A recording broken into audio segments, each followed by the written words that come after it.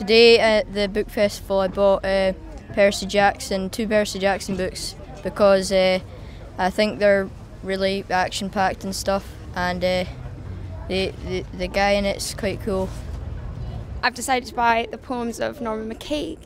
He's an amazing Edinburgh writer, and I don't have a full collection. And the new Janice Galloway sort of memoir, all made up, because I'm studying her for my masters, and it's just come out. We're seeing the talk about Patrick Geddes on Monday. That was the one item that wasn't sold out that we could get. And may well buy the book actually if we're impressed. We got the enormous turnip. It's quite a good book. He likes it. Yeah, we like to buy it. And my wee girl chose Anne of Green Gables and Beads, Boys and Bangles. What for? I don't know.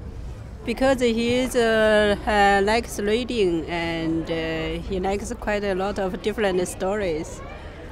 Which story do you like best? Love Steve Bell. He's a Steve Bell fan. I just love the way he depicts people like Cherry Blair. It's going back a bit, but Steve Bell was just wonderful. I remember the way he did things like Gordon Brown quite recently, but way back in Thatcher's time when he did the miners' strike as Hiawatha. Do you remember Mrs. Thatcher Grocer's daughter? Oh yeah. What I bought today is Edinburgh Country Walks town, and is that all there is? Because I like Julia Neuberger, it's her new book. Because I live in Edinburgh and I've got a guide dog puppy and I've got to take him for walks. So I'm hoping to find some walks that I can take him to. We are going to see a show for this, the French. Yeah.